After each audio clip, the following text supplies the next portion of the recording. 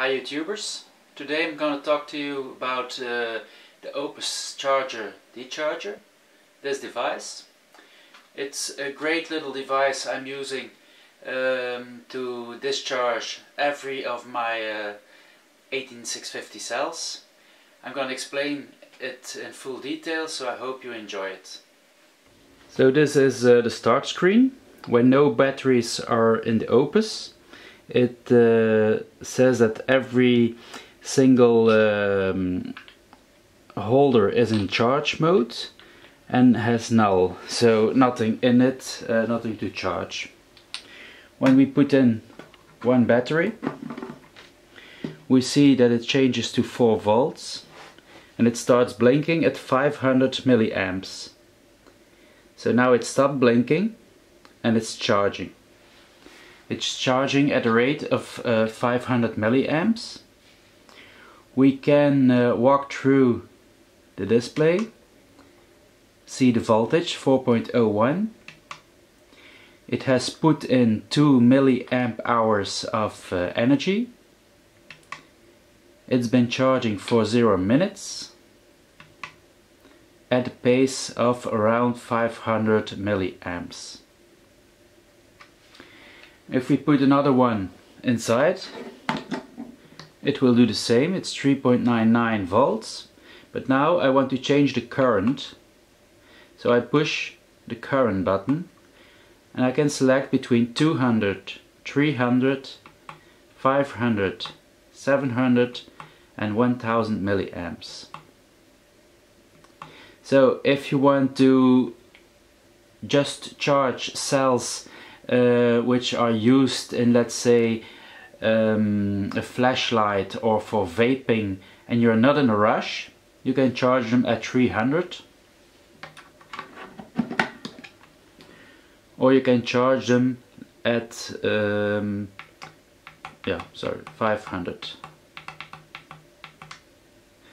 These two rates are good if you have batteries which will charge a lot and go empty a lot. Yeah?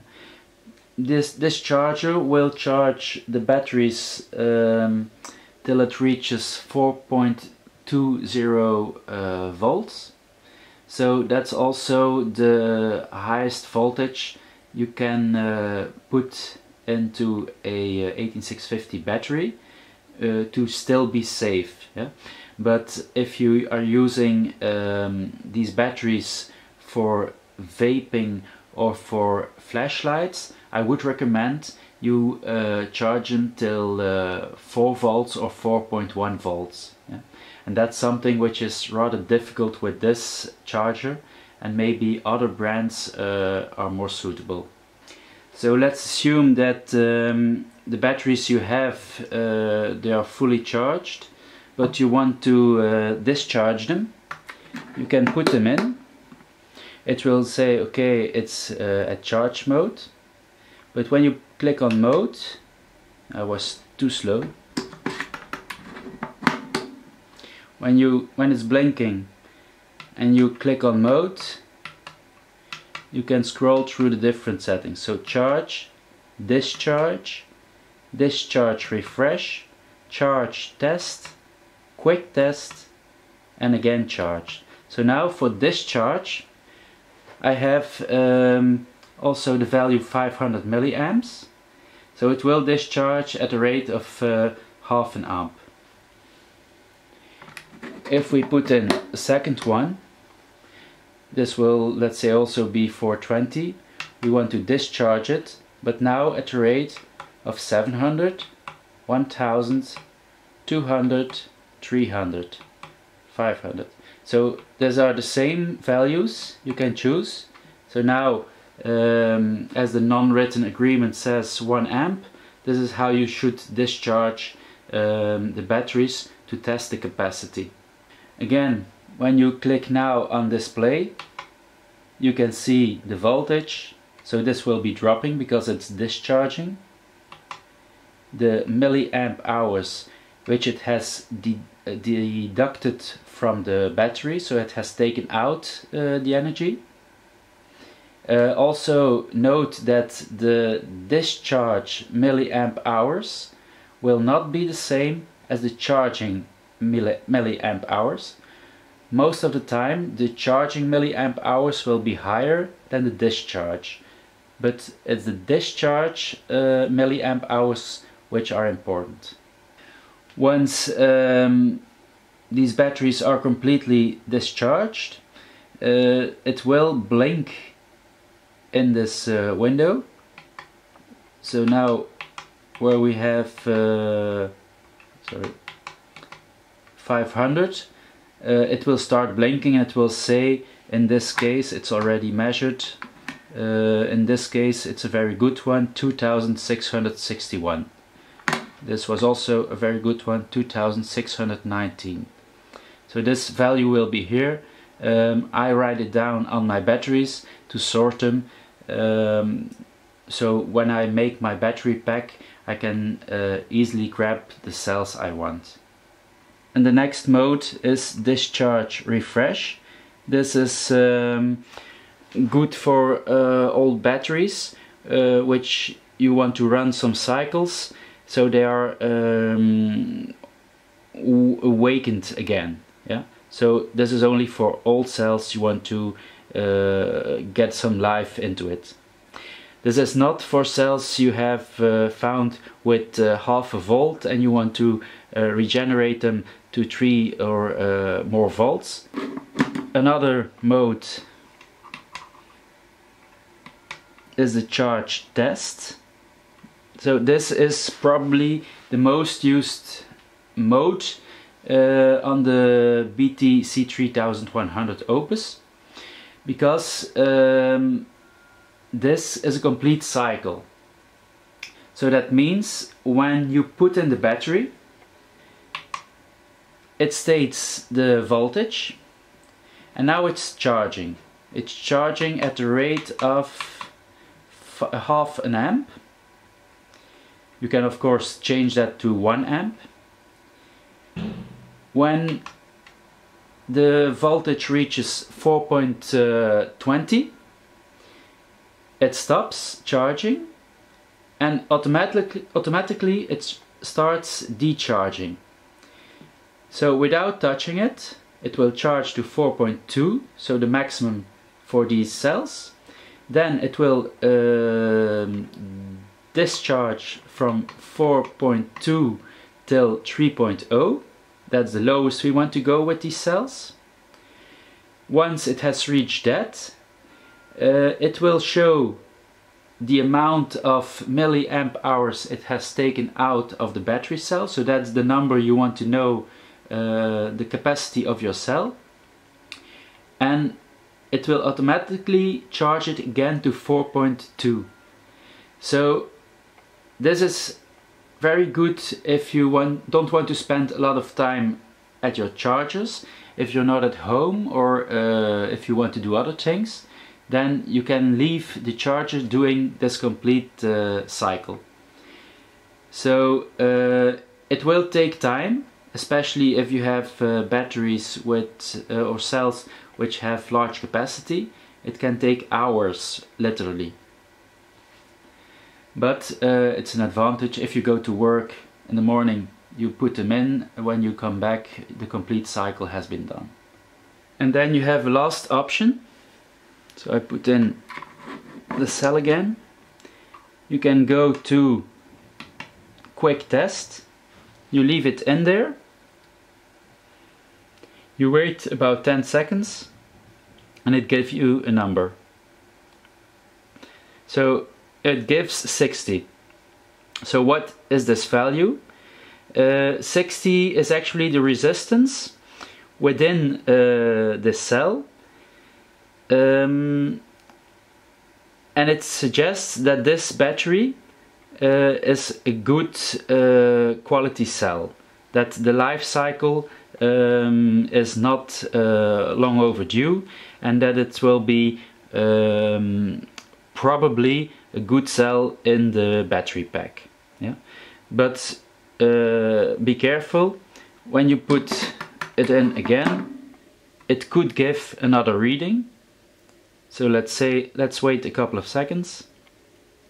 62, so this is very narrow, but I have already had cells which had bad terminals, or terminals which were not very good cleaned, and when they do not touch very good to the terminals from the Opus, it will give very different readings. So be careful with that, use it with caution. Also know that there's not a difference, or not a big difference between, let's say, 60 and 80. But when you have a cell which shows 200, then I would probably not use it for putting it into the Powerwall. So for me, 150 is the max, but other people say that they go till 250. So that's up to you. To conclude, I think the pros are that there are different modes, different programs on the Opus, and within these programs you can still choose to use multiple settings by changing the current. This unit also has temperature control, so that means when a cell is overheating, or the internal fan will start spinning, or when it's really overheating, then it will shut down. So it's a safe device. Another advantage is that it charges till 4.2 volts. Yeah, this is good for us. Yeah, because we want to charge them to the maximum voltage and to the lowest voltage. But as I already said, for people who are using this for vaping and for flashlights, I would recommend to buy a charger which goes only to 4.1 or 4.0 volts. Another advantage is that it can be used for cells with multiple chemistry. So if you want to charge AA batteries, AAA batteries, other lithium-ion cells which are bigger or smaller, you can put them in this device, not a problem. On the negative side, as already said, the fan is the weakest link in this device. If you want to use it as a bulk charging device, so if you are using 5 or 10 of these units in one place, then also note that you will have to have 5 or 10 sockets to put in the DC chargers. In my previous video I talked to you about bulk charging and discharging with these devices. Yeah. So what to use is really up to you, but I started out with this for bulk charging, but I changed to the Opus. Yeah.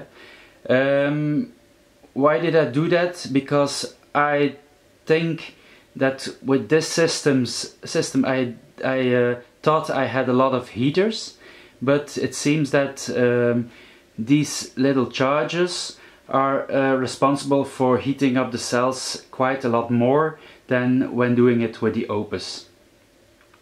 And I'm also sure that when they will be in a big battery pack, yeah, that the rate of charging will also be much lower than the 1 amp which is used in general, and also by these little devices. That doesn't mean that I do not use them anymore. This one I really do not use anymore, but these little ones I use to pre-charge my batteries. So when I have cleaned them, taken them out of the e-bike packs, the laptop battery packs, I clean them and then I put them in my bulk charger with these. Yeah, I charge them up till, let's say, 4.05 volts.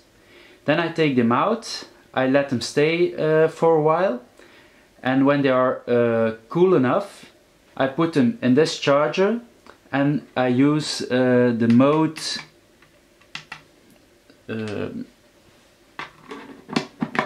when you put in a cell, I can flick through everything. No? Why doesn't it work? The mode, yeah. Then I take the charge test. It will raise the voltage to 4.2, then discharge to 3.0, show me the value of the capacity of the cell, and then charge again to 4.2. So that's how I'm doing it. So I have still the two systems and I still use them. So when you're interested, you can see my other video about this kind of charging and discharging station. And you can also look up my video about testing the internal resistance of the battery cells, because I do not do it with the Opus, but with a little other device which I think has more stable results. I hope you learned something about this charger. If you did so, please like my page and maybe subscribe to my channel. I would really appreciate it. Thank you. See you next time. Bye.